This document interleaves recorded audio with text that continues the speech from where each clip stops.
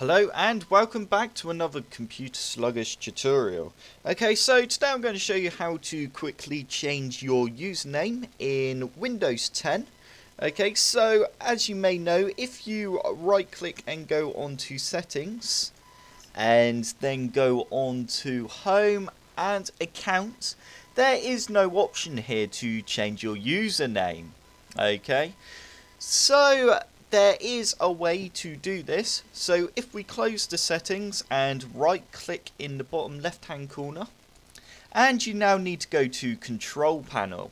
Okay, and once you've opened up control panel, you now need to go to user accounts, and once you're on user accounts you need to click on change your account name.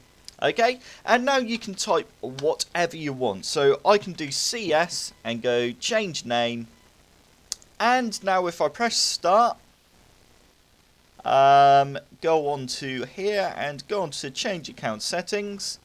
There we go, CS. So when I sign out now and go sign back in, it will say CS and not ComputerSluggish anymore. And there you go. That is how you change your username on Windows 10.